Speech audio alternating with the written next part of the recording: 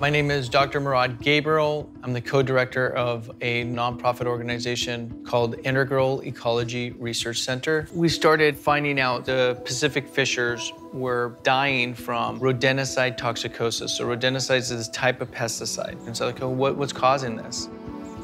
Only thing that was coming up was there was something around these forests that was placing these rodenticide out there. And it wasn't until a Forest Service special agent stated that your answer is marijuana cultivation under public lands. Lieutenant John Norris is a California game warden of over 2 decades, and in an online interview, he describes his experience encountering illegal marijuana grow operations.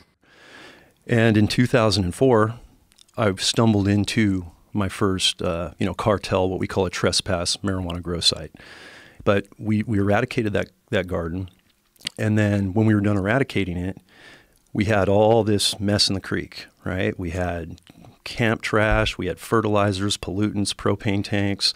Unbeknownst to us, all that water was totally poisoned that they were diverting to water the plants. It was the biggest environmental, train wreck I'd ever seen, and I'd worked a lot of traditional game warden stuff to protect those resources. These are not sanctioned marijuana sites. This isn't the legitimate industry that's doing it by the numbers and trying to. This is always illegal. These are always here, on public lands, destroying our environmental waterways and our wildlife. The biggest thing that changed the game for me that day was seeing the environmental damage. So that was a 7,000 plant garden. And at the time, we didn't know about these banned toxic substances, these insecticides, carbofuran, that they're bringing up from Tijuana and transporting, actually smuggling from across the border to put on these plants to keep everything living off of it, not to impact their cash crop. Carbofuran, it takes literally a quarter of a teaspoon to kill a male African lion. A 600-pound male African lion, a quarter teaspoon. If you get rid of wildlife, you have no conflict with it. It doesn't destroy your plants. It doesn't eat your food. That's what these suspects constantly reiterate. I get rid of wildlife by poisoning them.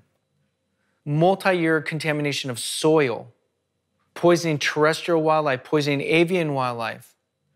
I would ask any conservationist, if that was occurring and impacting threatened and endangered or sensitive species, is that a significant conservation threat? I would bet you 10 out of 10 conservationists would be like, yes, that is. Yes, that is.